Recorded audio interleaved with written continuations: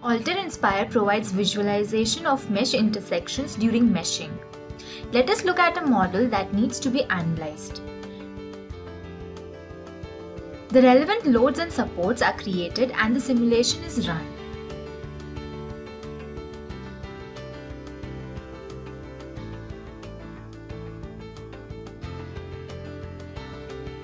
To avoid wrong results, the simulation stops and indicates that intersections are found.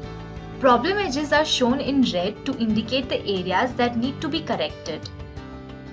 Clicking on the message will automatically orient the model to focus on the intersection.